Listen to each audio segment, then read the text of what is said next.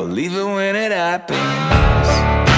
Hello, Tracy and the Big D.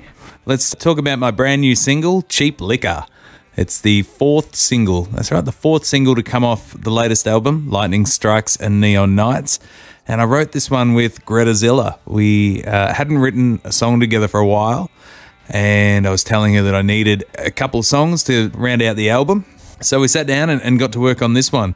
Previously, we'd written, Fire and Ice together, a song called Blood Moon High. We've written together a few times, but this one just was a lot of fun to sing and write together.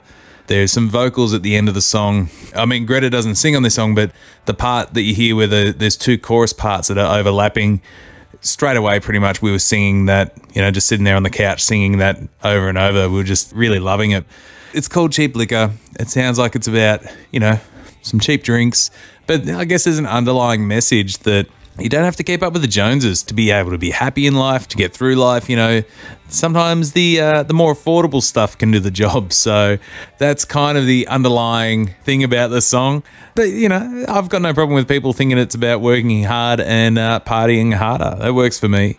It's funny because I nearly, in the early stages of the demos, I wasn't sure it was going to fit on the album. I was umming and ahhing about including it, and what Matt Feller's done with the production and how it's come up, it fits perfectly on the album. It's a little bit different than the other tracks on the album, but it fits, and I'm so glad that it made the cut because I'm loving this song. It's fun to play live, and people seem to be really enjoying it.